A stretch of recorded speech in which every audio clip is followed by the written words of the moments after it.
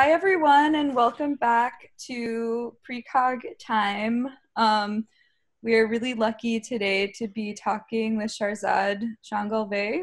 Did I mispronounce your last name? I'm sorry. Yes. Huh? Perfect. Changalvaee. Changalvaee. Hi. Hi. Oh, Yeah. bye.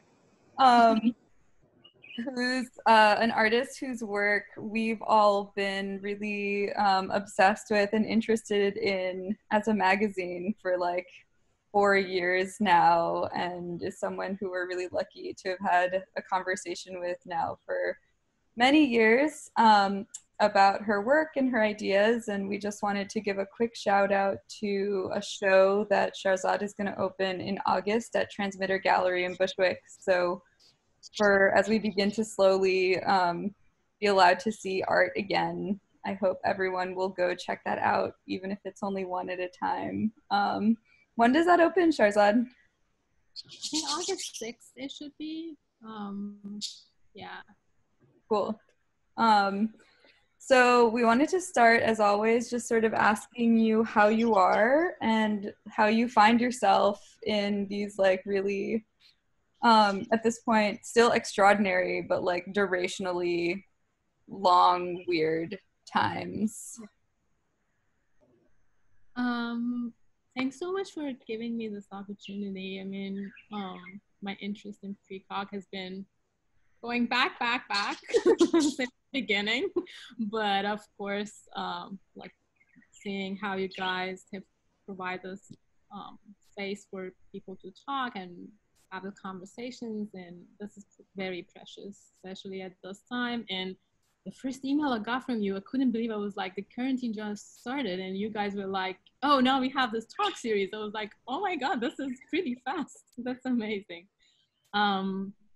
So yeah, I think it's been, I don't know, everybody has their own experience, but it has been a really weird experience of time, I guess. It's like, it's pretty much as if it's like one continuous unit of the time, not breaking at the same time, quite much breaking in so many ways. So, and I think, I don't know, for me, it's been, things take longer and shorter. Things that they were faster before are slower now and otherwise, but I got some time to have the chance to read things that I wanted to read, watch things that I wanted to, relax a little bit. And I just realized how it is different not to use the subway every day. Is it changing how you think about your work? I think so.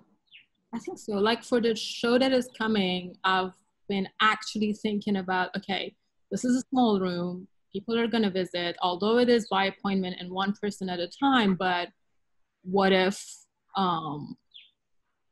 we still have to, like the way we think about a body and the distance of the body to other bodies, we're thinking about them, right? So I was thinking that, okay, how do I do this that people don't have to spend so much time in the gallery, and they feel safe. So I was thinking that maybe I should have something that they can just walk through it and go out without, being forced to stay. I mean, they're welcome to, but yes, I was thinking about the body, about the distance, and you don't have to be worried about the opening night anymore, because a lot of times you're avoiding thinking about it. There is an opening or because we think like, okay, this much work, but then 200 people show up and you think like, okay, nobody's seeing anything, but that is not happening anymore. So I guess, yeah.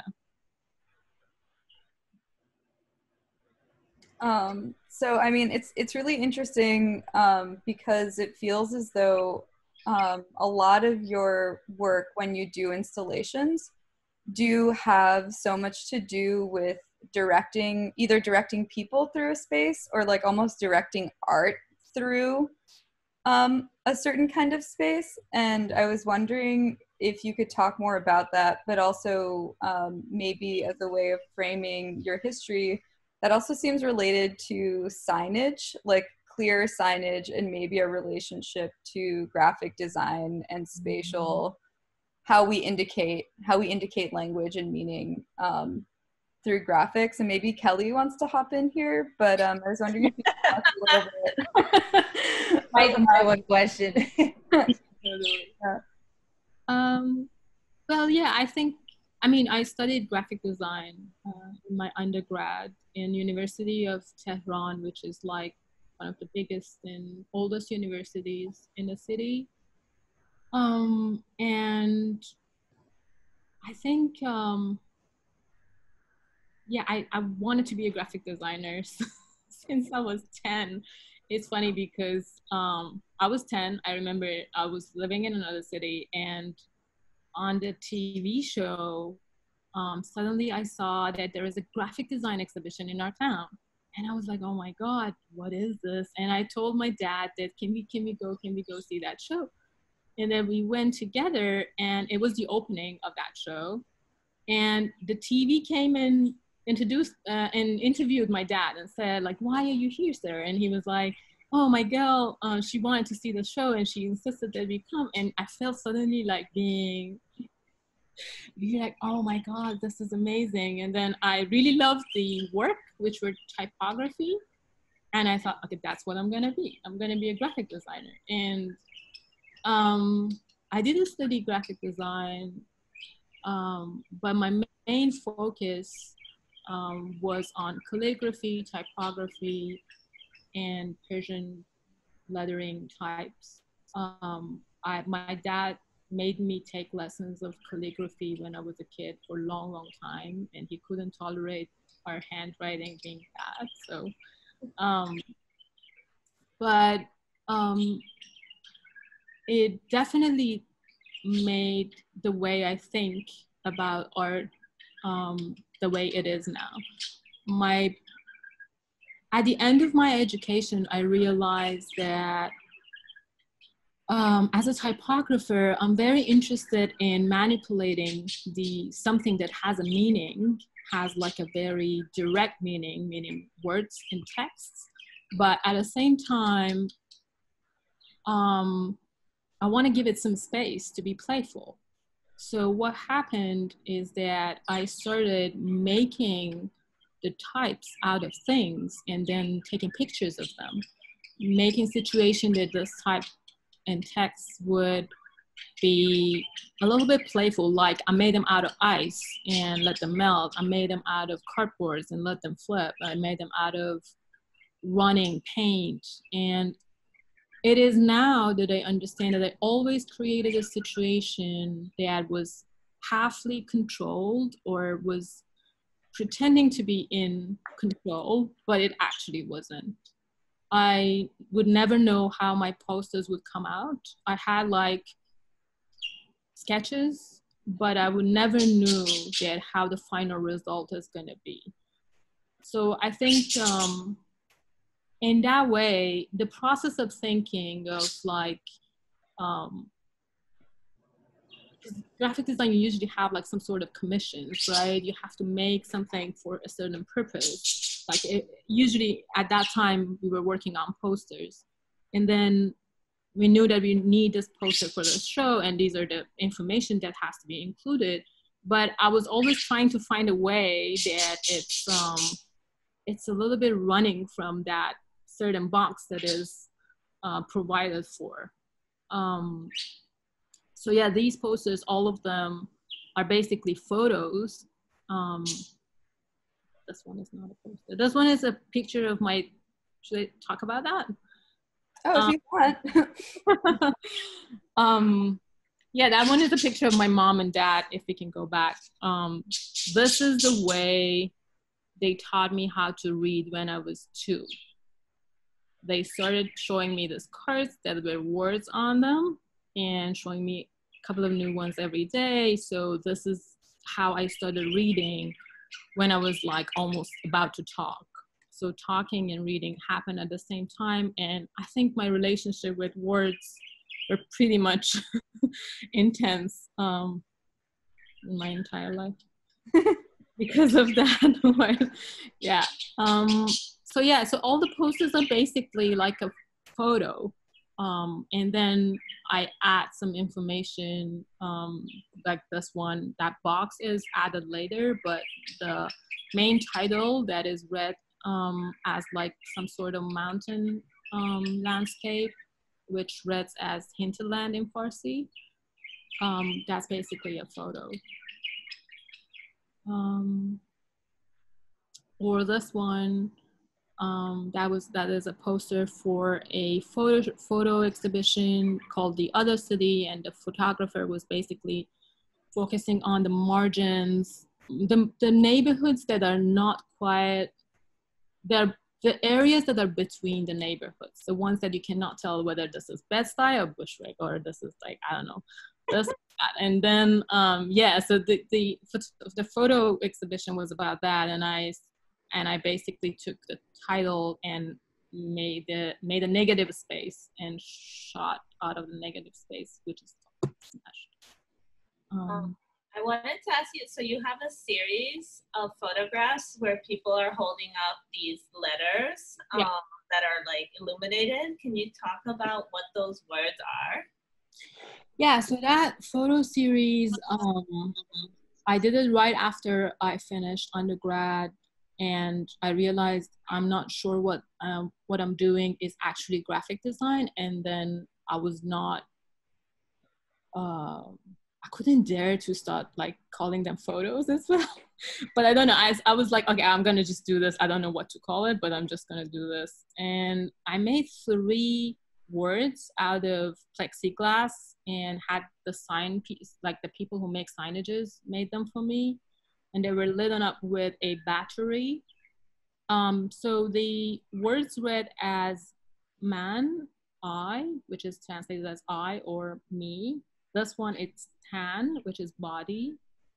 And another one is vatan. This one is I, like me. And the last one is vatan, which is motherland or homeland. And I took them to the street and I asked people to choose between them, hold them, and look into the camera. And I took them in 2009 and 2010. And this one is just the vatan being packed up, sent abroad to some friends. And oh no, go ahead. Oh no, you. Oh, I was just gonna ask, the way that you're talking about words, like learning language, and some of your design work is super, like it talks about how language is not just concrete but physical. Mm-hmm. And the materiality of the language. And one of the first pieces of yours that that I knew about, that was also in your show with Constanza, that Marcela and Mariana interviewed you about for the magazine, is a piece that has the negative of your mouth. Yeah. That holds up images in this way, where it's like the sort of the space where language is made.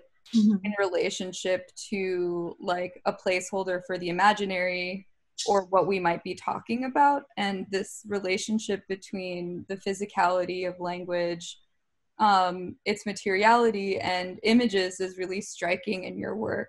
And I was wondering if you could talk a little bit more about that and how you're thinking about this relationship.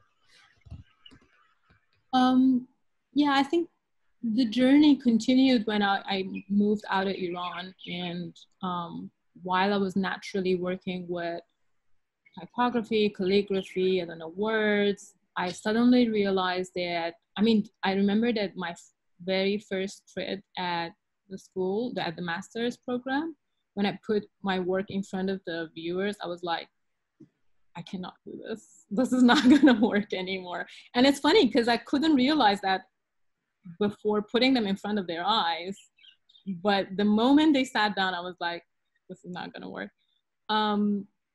I realized that I'm not interested in my new audiences to see the work and then go and read the title and say, oh, what does that mean? Oh, that means this. Because the whole point was that I was trying to generate the meaning out of the materiality, and it was not happening anymore. It was the time was caught between like them seeing the work and then realizing what it means.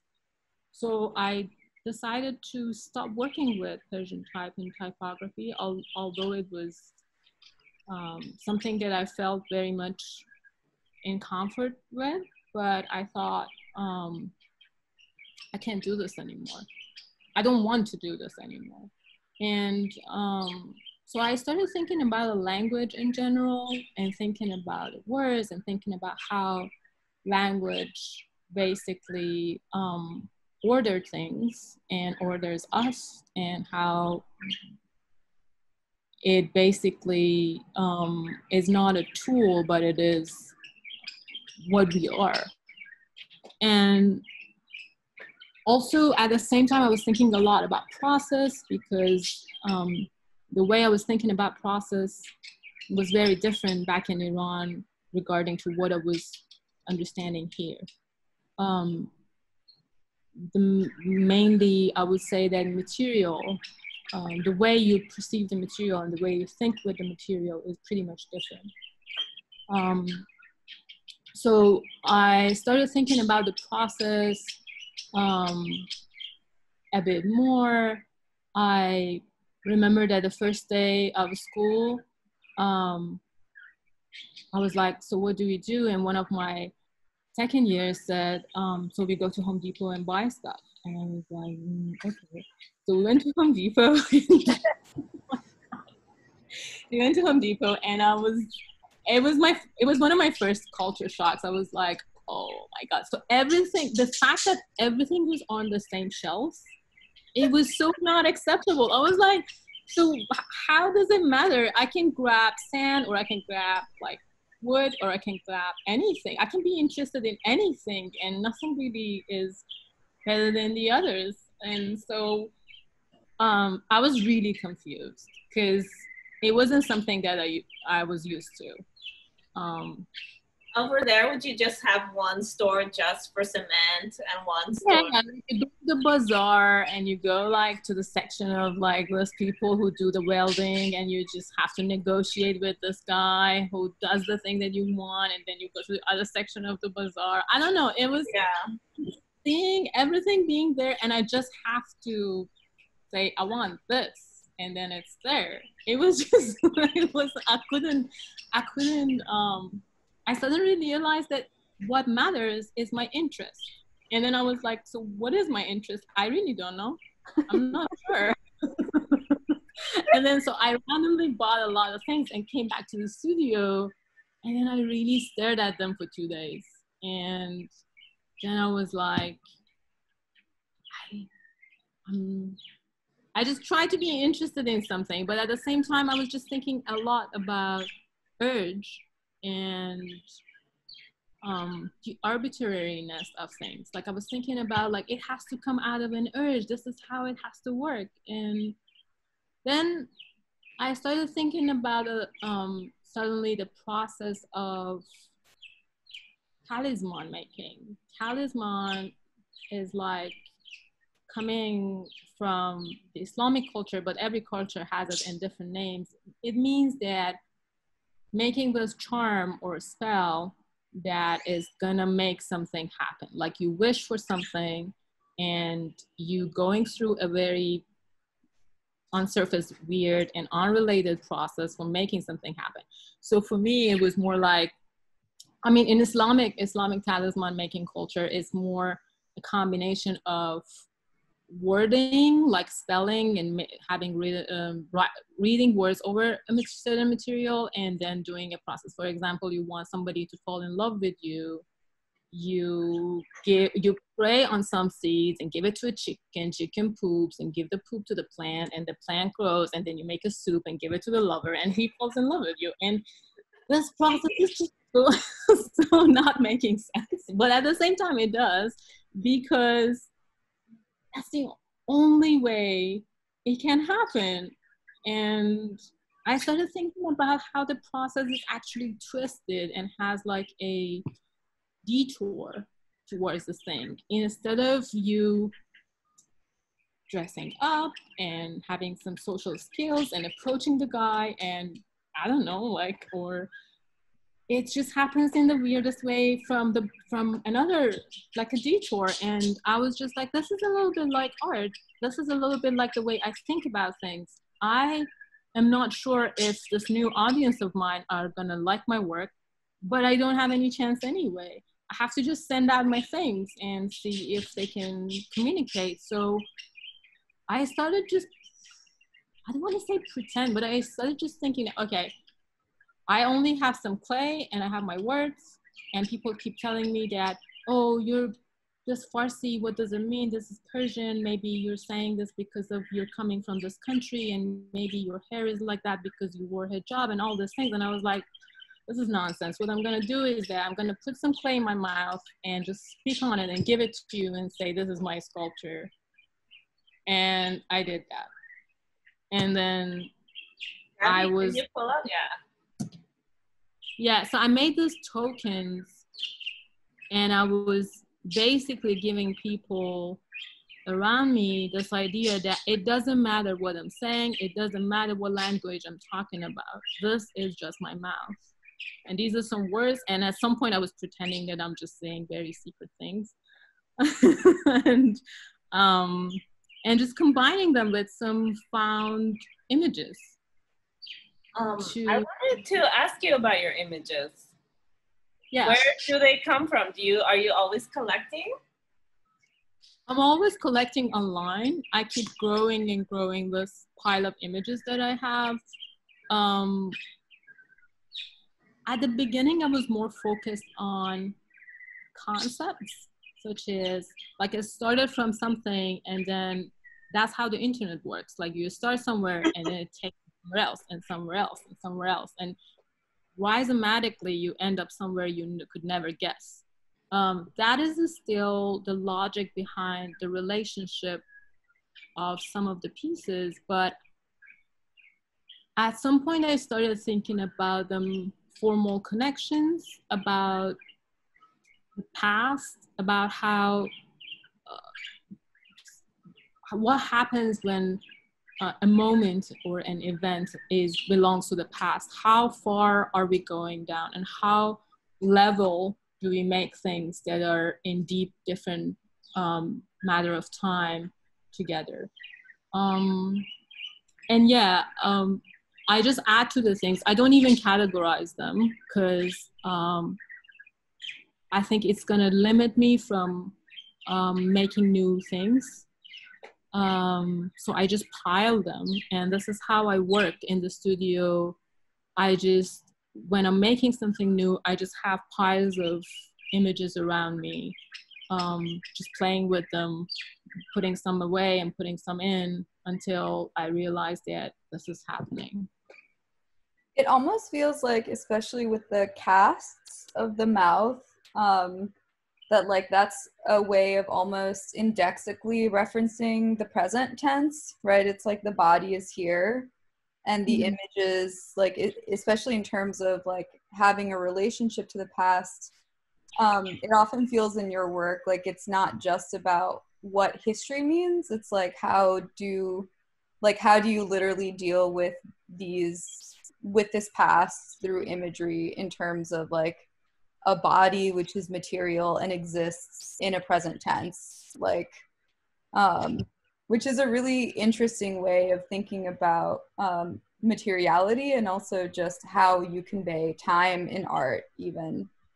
I don't know. I was wondering if you could talk about how in a lot of your work there's almost evidence of your process, so, and also using materials in a way that are unexpected. So like, you know, the way like you use plaster as like and you dip an image and you just press it in instead of casting, and like you leave the brush in the image and then take a photo. And how people are reading this like work when they see it. Yeah, I guess different elements started coming into my work at different points. I was not intending to show the process. I think that kind of happened because I was rethinking about the way I was thinking about the process when I was back in Iran. For me, for both reasons of coming from a graphic design background, but also coming from like that culture, making art was never like this. Making art was more like, I have an idea and I'm gonna make it. So I have the idea, I go buy things for it, and then I make it and I put it in the gallery.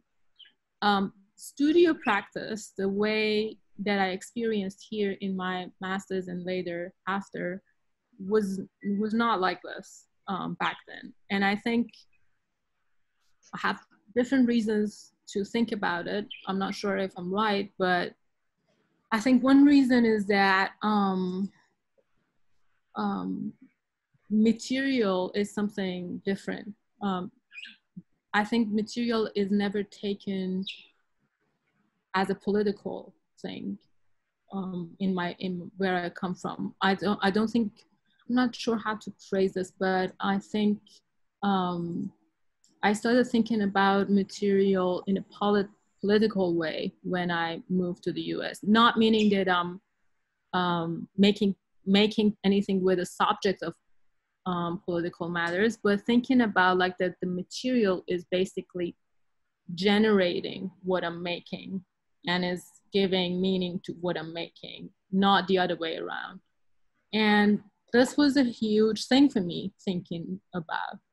And I think, so the more I started thinking about it, the more my choices about the material became very self-aware and specific. Like I felt like while I was cropping the images to prepare them for a photo, I realized that why am I discriminating the margin of the paper? I want to put it in. And or while I was just like collecting pieces to take photos from them, I suddenly realized that something is sitting out there that maybe it deserves attention.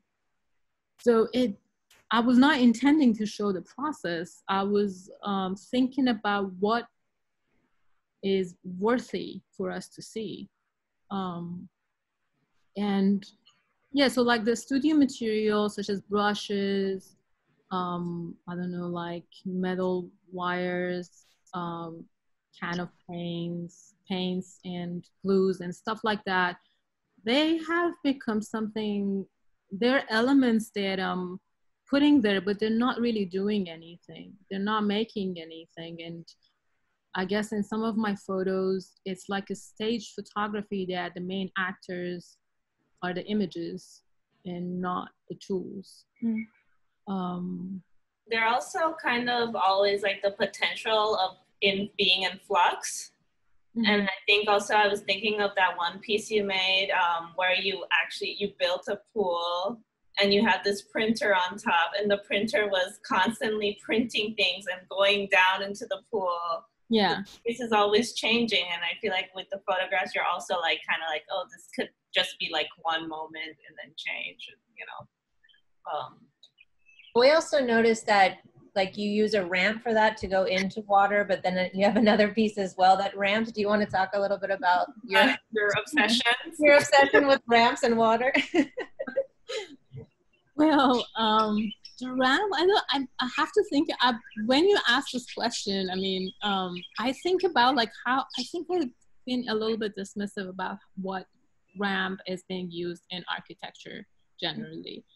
I need to rethink about this. But thinking about ramp or river, because usually I use the ramp as like, there's like a certain drip of water or liquid clay coming down. I think it's more about like a path or a way of controlling, which is not necessarily controlled. Like this narrow path that is like trying to control something that is not really controllable, like water. And this one that I made it in Iran at O Gallery, it has the same title as the show has, and it's called You Cannot the Same River Twice. The sentence doesn't have a verb.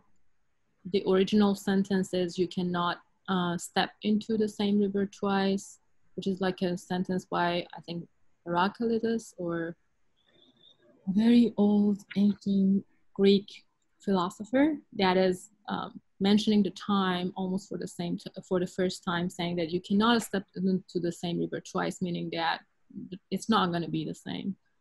And I deleted the verb because I was at that point, I was thinking a lot about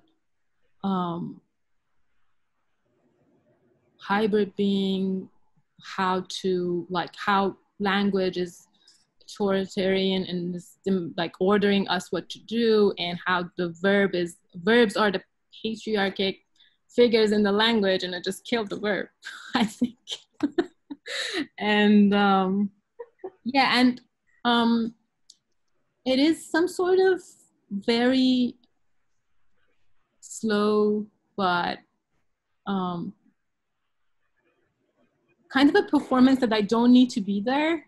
But, you know, it happens, and like things will slide down, and then it becomes a little bit in motion. And I think they just add to the narrative. Like, what's happening is that things are coming from this place to that place, and I don't have to be there. So I'm pretty happy about that. Also, in your one piece, the pool actually froze because it was so cold. So then your images were like stuck. Yeah, I thought it was resin. Actually, I didn't know it was water when I first looked at it. Yeah, people were like, "Oh my god, this is." And I was like, "What do you think? I don't have that much money to fill the whole pool." I know. Wait, Gabby, can you pull up an image of the piece? Yeah, I'm gonna share a video clip in just. Oh, great. I just wanted to wait for y'all to finish up. Give me a second.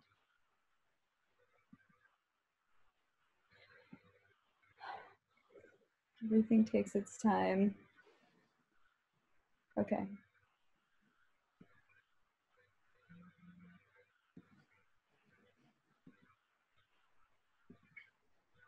Maybe I have to restart it. Okay.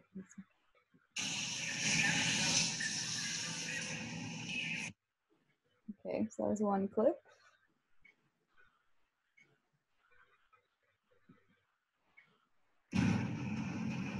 So this is the pool when it's frozen.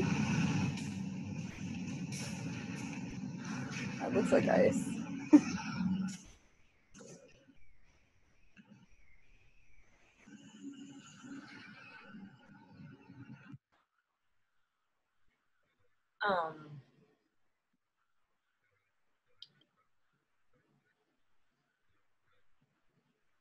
Were those all found images as well, or those? Yeah. Yeah, these are all found images, and we wrote with, I mean, a friend of mine helped writing a program for the printer to take snapshots, like screenshots from a computer that was behind that ladder, and send it to the printer, and the printer prints it every 15 minutes. And the screenshots were taken all from a video that I made, and this was basically found images too. But there are certain elements that are being repeated, both in the video and the images that are, you can find in the pool, like hands, chaos. A lot of them are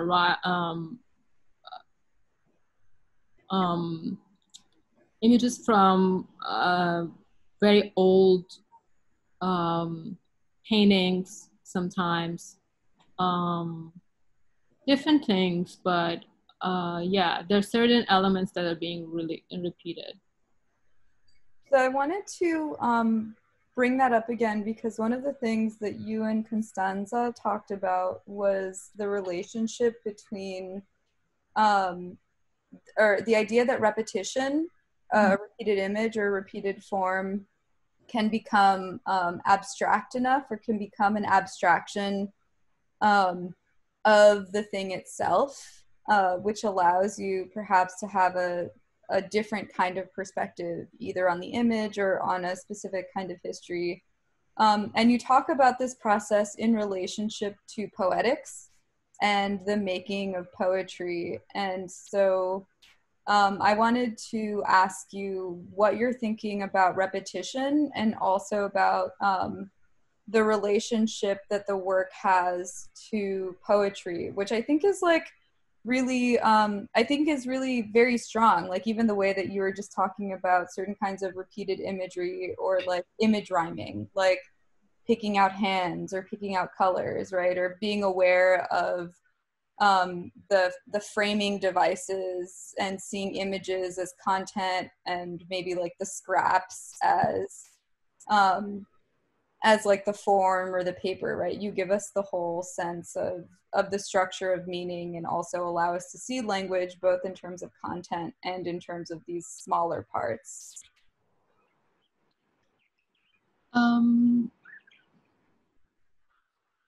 Yeah, I think for the repetition, I think I kind of realized I probably have been thinking a lot about poetry.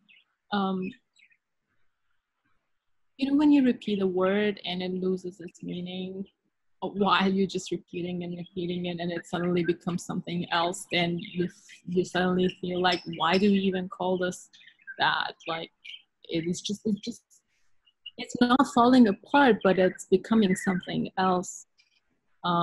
While if you say just once within a context, it just makes relation to the other things. That's how I've been thinking about images. The relationship of I see my works as texts, and I think I'd be very happy if people think of them as reading them when they read them. Meaning that I think the words being floating, some of them are in relationship with the others as if words are being in relationship with the others in a sentence or a line of poetry, better say. But sometimes you emphasize on certain words and you emphasize on certain things to provoke the drama, I guess. But yeah, I think that's how I've been thinking about the repetition, like as a point of stress or a point of like accent within the whole thing. I wonder, hearing you talk about it in this way makes me think about what you said about the other piece, that it was a performance that could happen while you weren't there. And that feels directly related to how the printer makes these images that continue to populate this pool when you're not there. And I was wondering if you could talk about the relationship between, or like what your presence or lack of presence, how you're thinking about that in the sculptures.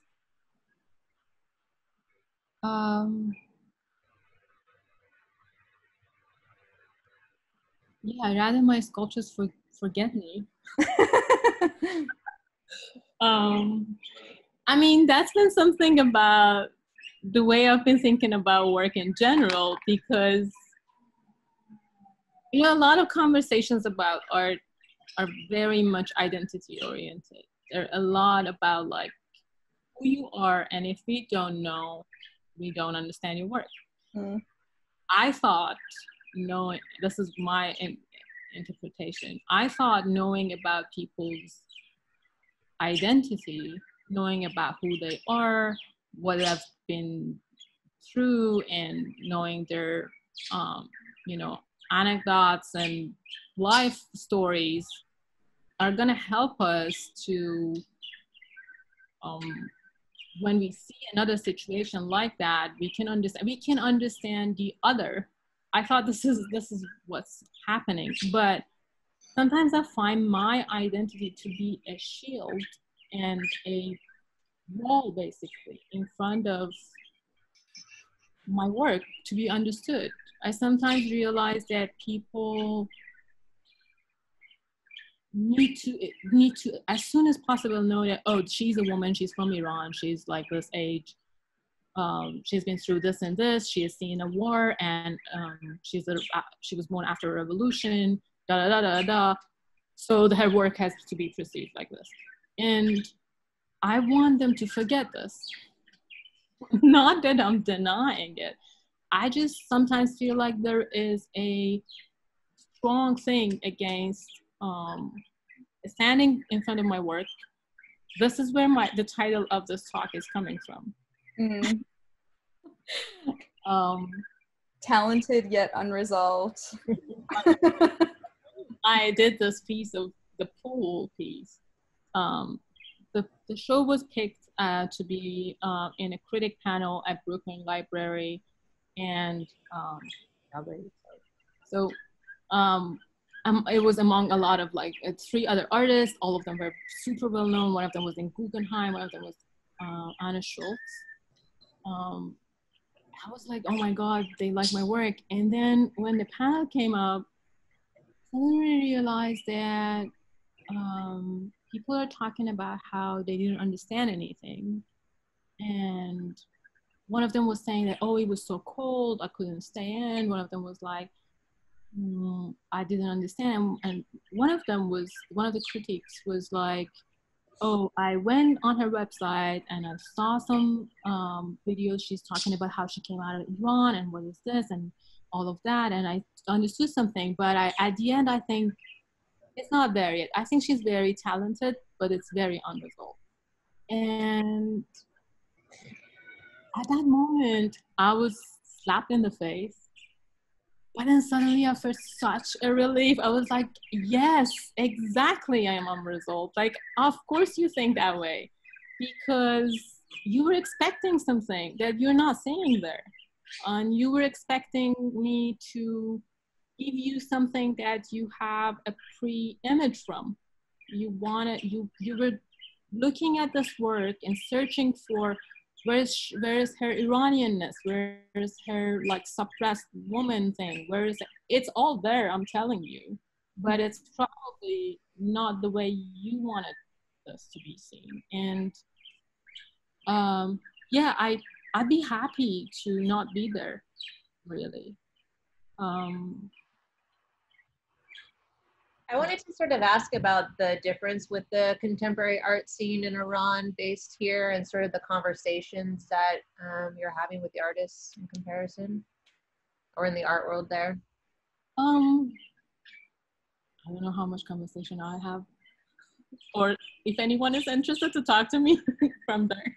But the last time I was involved was I think right before the quarantine, that I was invited to be one of the judges of selecting works that are being submitted to the International Biennial of Sculpture in Tehran. That never happened. I mean, we went through the selecting process, but it never happened eventually. And it was after a long time that I was seeing works by like younger generation people, because there were a lot of submissions. So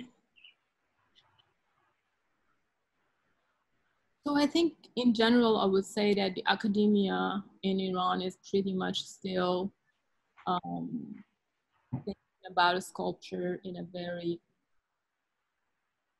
classic and modern way.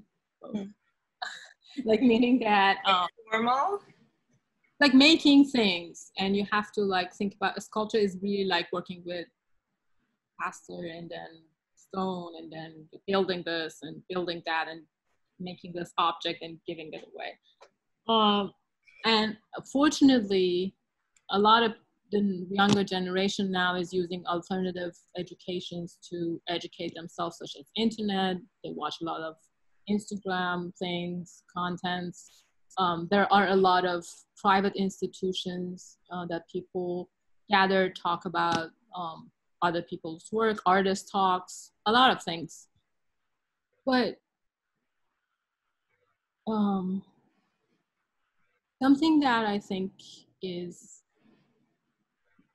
still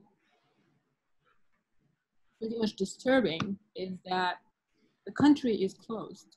Mm-hmm. The doors of the country is closed to the rest of the world and the other way around. Sometimes there's like a little window open, somebody jumps in or somebody jumps out, but overall, you have to see things, like you have to be able to travel, and because of the visa stuff and the passport issue, travel bans and the sanctions and what is happening right now, people do not have access to the Well, they're cutting off internet too, right?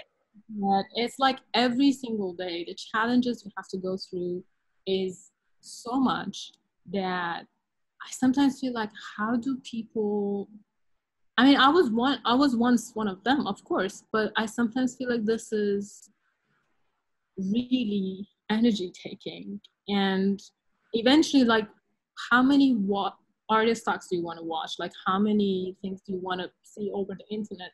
You're not in the space physically. And at the same time, you have to deal with the censorship. Like, you have to think about ways to say things without being arrested. How would you want to do this? And there are many, many, many reasons for you to get arrested. And well, this week I saw a lot of the no execution, this movement, because they're like trying to execute some protesters. Yeah. Yes.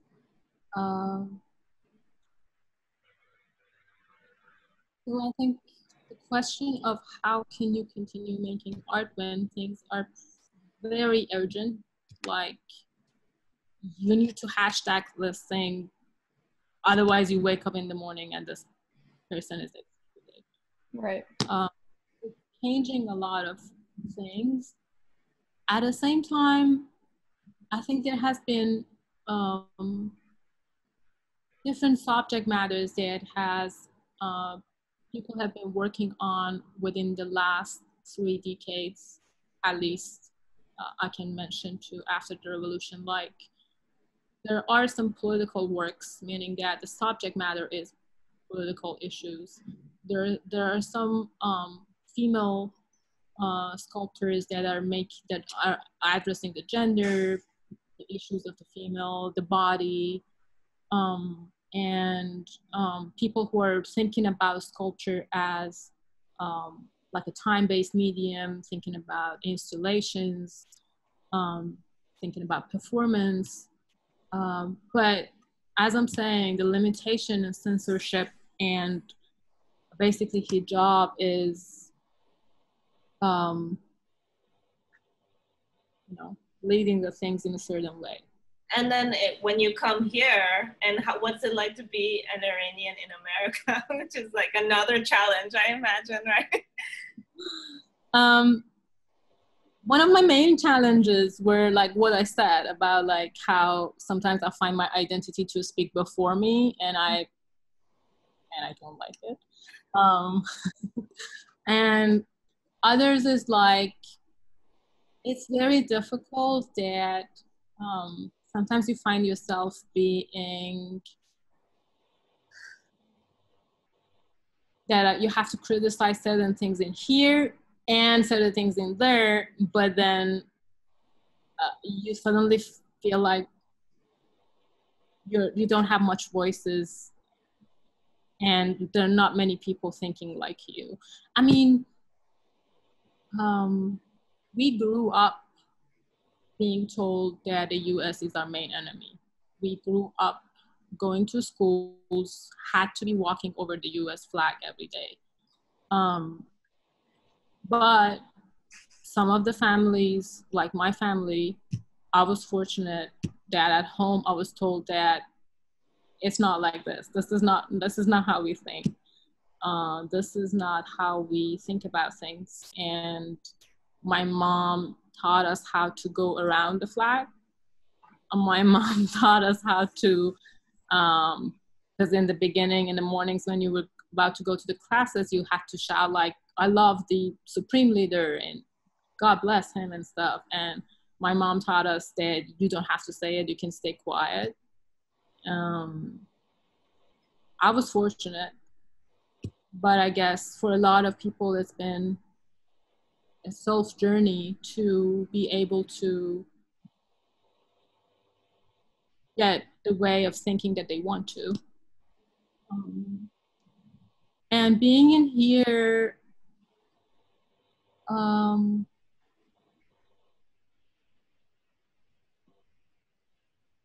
I mean, I know that New York is very different. I don't know how all the country, because this is like a huge country. I don't know. I'm sure that there are like certain understanding of Iranians because of the years of the media and thinking about like all Iranians are the same way that Iranians sometimes feel like all the Americans are the same. But I mean, I love it overall. Shahrzad, well, I first wanted to say if anybody has questions, now's a good time to send them. But I was going to ask you as well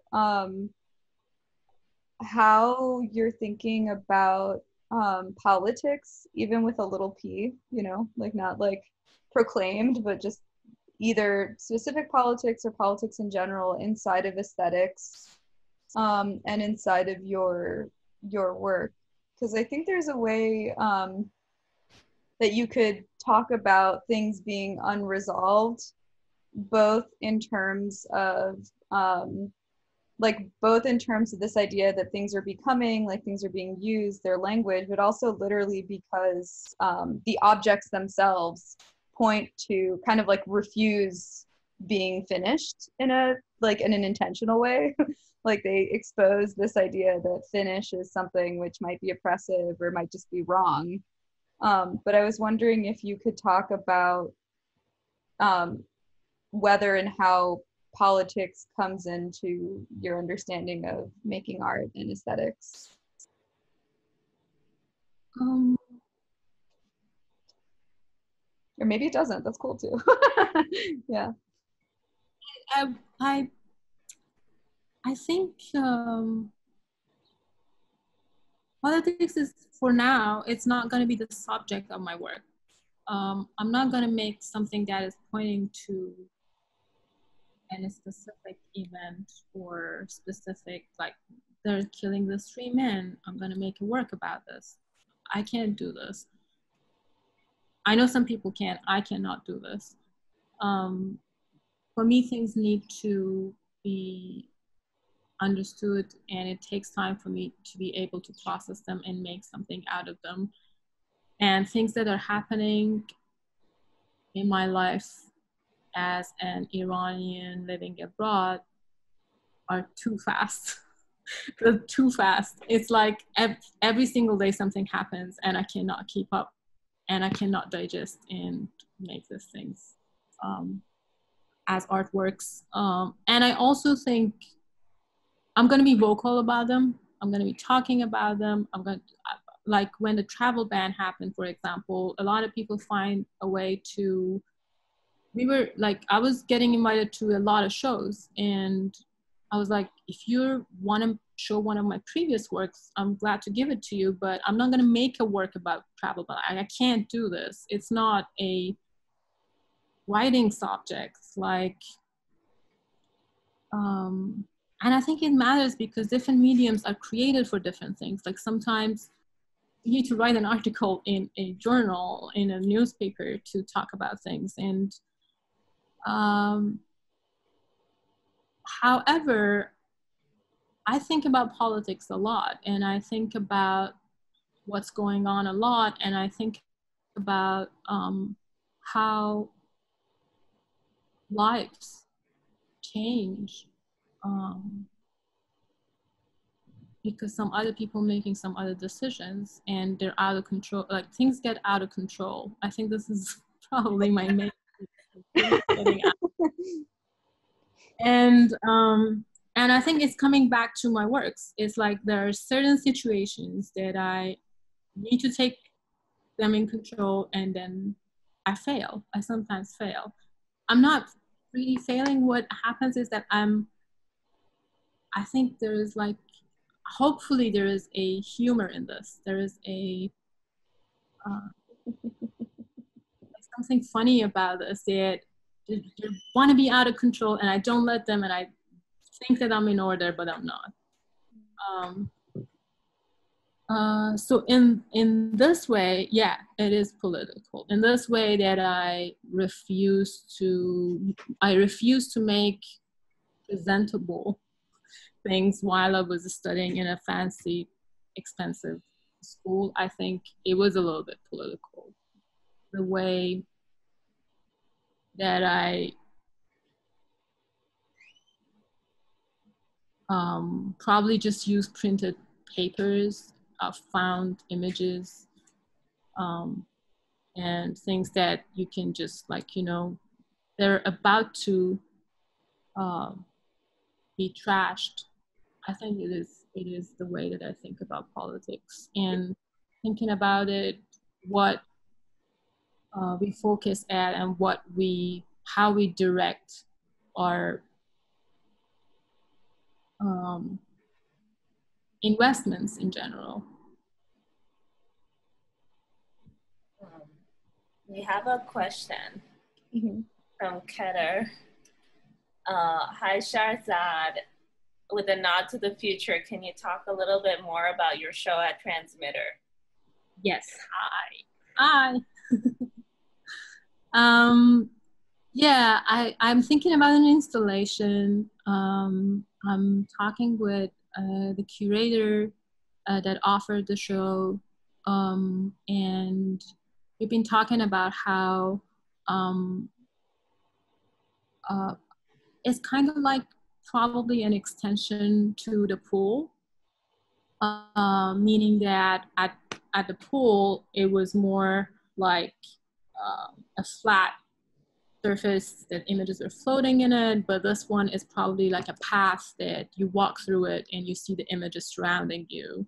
And thinking about like how in a post-COVID situation, the bodies need to be distanced, need to be in move, not really staying somewhere. And I've been thinking that how it's not a big space, it's like a ratherly small room, but you can walk through it and just come out. And I've been thinking a lot about like, if somehow you're walking through a slideshow maybe, or thinking about like how you're just seeing like probably like a section of movie or like images just repeating after each other. These are the things I'm thinking of. Well, it's kind of interesting now because I feel like every space that you have to go into outside your apartment has like some kind of signage of how you're supposed to move. And there's always like the tapes, even on the sidewalk, and you like have to think like, oh, should I stand on the tape or not? Yeah. I think that's a good place to end the formal sort of part of the talk. And so thank you again, Shahrzad. And I hope everyone can stay and hang out and talk for a little while, and feel free to unmute yourself and just continue the conversation as you wish. Next week. Oh, but yeah. That leaves, yeah.